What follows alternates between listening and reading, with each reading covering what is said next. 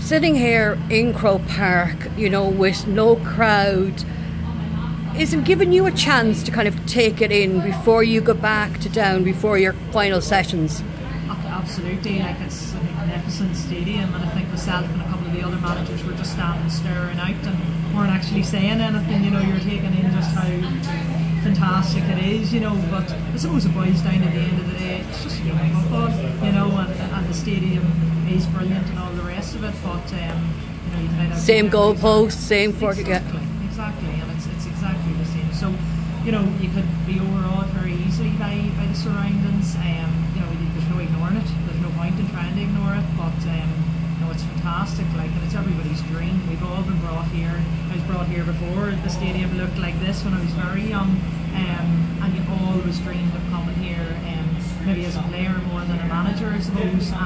But now we're here. It's a fantastic opportunity, and I suppose it's a dream. It really is to be here. Like, it's class, and you just hope that the team do themselves justice on the day, and we do ourselves justice, that you can hold your head up no matter what happens, and that you give a good account of yourself, and that's all we can ask really of the team. Getting relegated last year, I suppose for yourselves the aim was to try and get back into an All-Ireland final. Well, that initially our aim was to build a really tight team unit, because relegation doesn't happen because of one single thing. You know, there's a combination of things, a series of unfortunate events, if you like, and there was a series, and it happened. Now, obviously the girls didn't get a play-off either, but that's the way it is. You know, things happen. So for us, primarily, it was that togetherness, that tight team unit, and that team that support each other on and off the field. And we said, and whether we are promoted this year or not, no matter what, there needs to be a team there that are inspiring young people to be part of this. And there's been when a couple of the girls finished with minor, there are 6 or 7 of them have come in, and jeepers, they've lifted it. You know, if you're talking about somebody coming back from injury and much has lifted it, and we've had that in the likes of Clara Mulvena and Caoibhe McKay, and Alice came back from long injuries, you know, and it was a real boost. But maybe even greater than that was the minors coming in and showing that they're not listening to the programme, they're not in your match day 30, but my God, they're giving everything, and they don't care who they're marking in training. There's nothing better than someone who is young and eager. Yeah, absolutely, and they'd run the legs for you as well. They never seem to tire, and you can hear some of the girls saying, "Does she ever get tired?" Are you rubbing your hands going, "This is great"? Yeah, so it's brilliant, like, because they're providing some kind of challenge, you know. And some of the girls were laughing, they were saying, yeah, we're all encouraging them now, and them young minors are looking, saying, I'm taking your spot next year, you know, when I'm a year older. So, but that's the kind of environment you want, and that genuinely was our aim at the start of the year, that we needed a team in Down that are willing to go beyond just a medal, that wanted more than just take their medal and run, that they wanted to be there for the long haul, that Down football, you know, is better than what we're currently showing. And the relegation last year, the last game played last year, we felt we're better than that on and off the field.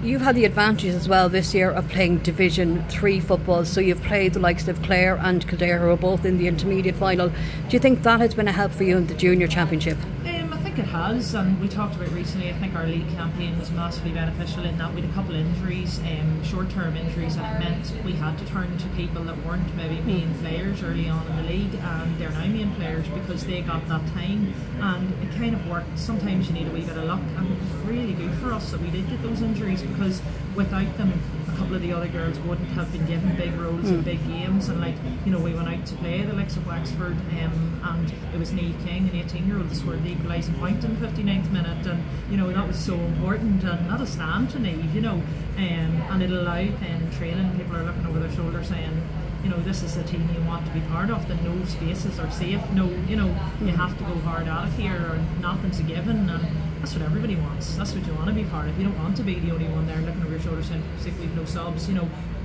Now we don't come subs at all, we finishers, and probably the hardest thing for us on Sunday is that we have more than 5 finishers, and we have people that really deserve to be on the field, and that's going to be really, really tough. You know, we know that there's not enough substitutions allowed, and no matter what happens, whether we're winning or losing the game, that's going to be something that'll sit with us, you know.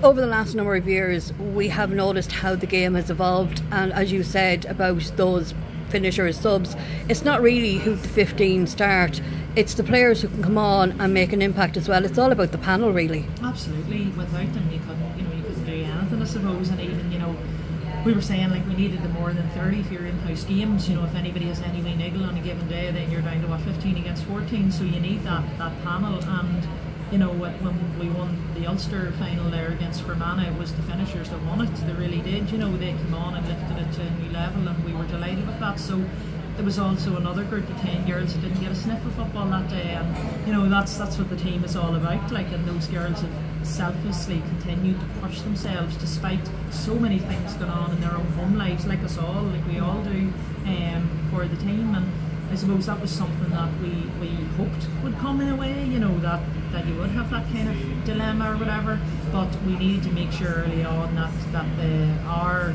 idea and our vision of what this team would be would happen, and that was so important, that the girls, we were together in this no matter what. And you know, like Natasha Ferris has been scoring really well in that golden boot thing and all the rest, and then Orla Boyle got player of the match in the Ulster final, and the two girls will be the first to say it. None of those individual things actually matter. It is about the team, and that just epitomises what this team is about. Like, it's class, and they really are an incredible group of players, and we're delighted to be able to work with them. Like, you know, the people that have come in the back room as well are exceptional, and sometimes things just work. And we said, like, it's worked this year. We've had a brilliant year. We have had such a journey. We really have. Training has been first class. You know, there's times you seem to be enjoying it. Oh, it's brilliant. It really is brilliant. And I suppose me and Peter were there for 3 years before, and Mourne County came in towards the end of that, and bits and pieces. And I suppose we were eyeing Mark up as much as he was eyeing us up to see what it suit, and it suits brilliantly.